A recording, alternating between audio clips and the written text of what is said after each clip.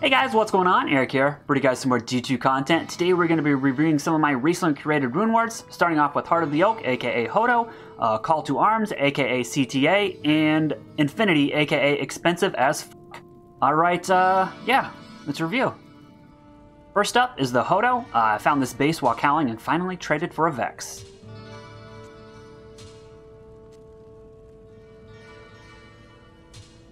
I'll take that mid-roll.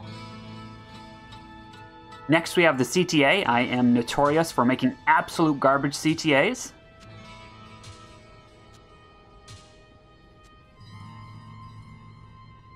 And the streak continues. Gross. Blech. Finally, the Infinity. I'm just excited to be able to make these in a man catcher now.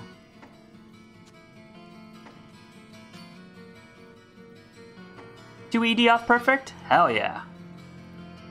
If you guys enjoyed the video, leave a like. If you guys want to see more from me, subscribe to my channel, and yeah. How do you turn this thing off?